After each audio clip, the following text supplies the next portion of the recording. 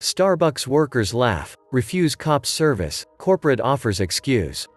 A California Sheriff's Department says that employees at a local Starbucks laughed at, ignored, and ultimately refused service to a pair of deputies who were hoping to order drinks. However, after the coffee giant's corporate office responded to the allegations, citizens are now more outraged than before. While attempting to order coffee from a Riverside Starbucks, two female deputies say they were laughed at and ignored. During a night shift, a pair of female deputies from the Riverside County Sheriff's Department stopped at a Starbucks to grab a couple of coffees to help them on their patrol. After walking up to the counter, they soon realized that they weren't going to receive the drinks they desired. Two of our deputies were refused service at Starbucks. The anti-police culture repeatedly displayed by Starbucks employees must end, Sheriff Chad Bianco said. According to the department, the officers asked multiple times if they were going to be served only for employees to laugh at them and ignore them. The department maintains that it was a case of discrimination rather than simply poor service, Blue Lives Matter reports. The facts are undisputed in this case, Sheriff Bianco said. Two of our deputies went into a Starbucks in Riverside and they were ignored for a long period of time. They weren't exactly sure how long, 5 minutes, 10 minutes, they think maybe it may even have been longer than that.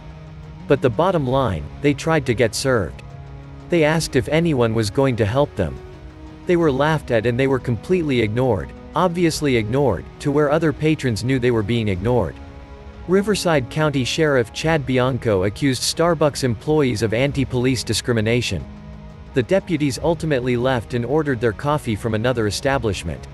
Sheriff Bianco explained that it's simply another case in a series of anti-law enforcement bigotry from the company. After his allegations against Starbucks went viral, the corporate office hastily responded to the backlash, KTLA-5 reports. There is simply no excuse for how two Riverside deputies were ignored for nearly 5 minutes at our store on Thursday evening, Starbucks said in a statement. We are deeply sorry and reached out to apologize directly to them. We take full responsibility for any intentional or unintentional disrespect shown to law enforcement on whom we depend every day to keep our stores and commute safe. No customer, in or out of uniform, should ever have that experience at a Starbucks. The partner's employees who worked that evening will not be scheduled to work while we investigate and take the appropriate steps. Although Starbucks apologized, the company denies that its employees discriminated against the officers, chalking up the incident to workers being busy at 11 p.m. However, the department isn't buying their excuse, insisting that Starbucks is merely trying to cover itself for once again participating in anti-police bigotry. They're doing corporate damage control. They want to downplay what happened, Sheriff Bianco insisted. Starbucks alleges that the female deputies were mistakenly ignored in what they consider a case of unsatisfactory customer service. However, Sheriff Bianco is defending his employees, who he says were laughed at and deliberately snubbed.